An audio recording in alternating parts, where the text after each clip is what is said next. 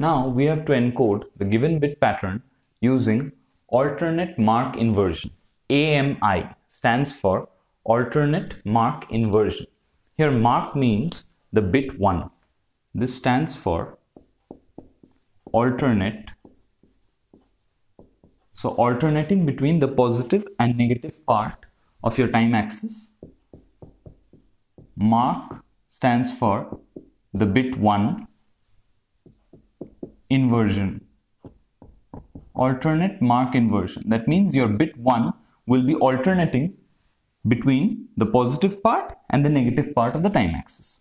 So the rule is very simple. 0 will represent a neutral 0 voltage. That means once I find a 0, I need to draw the signal along the time axis. I need to draw it along the time axis, and if I find a 1, I need to alternate between positive and negative voltage. So let's see how.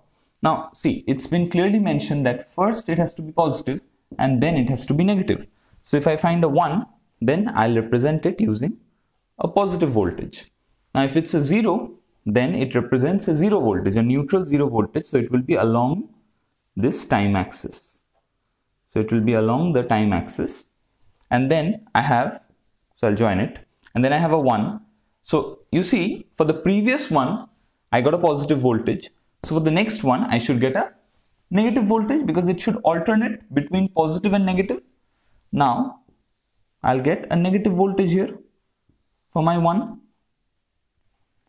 And then again I get a 1. So now I'm at negative. So I'll go back up, represent positive. I get a 0. 0 represents 0 voltage along the time axis.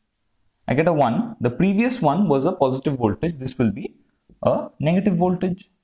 Now 0 represents 0 voltage along time axis. Again there is a 0 that would represent the 0 voltage along time axis.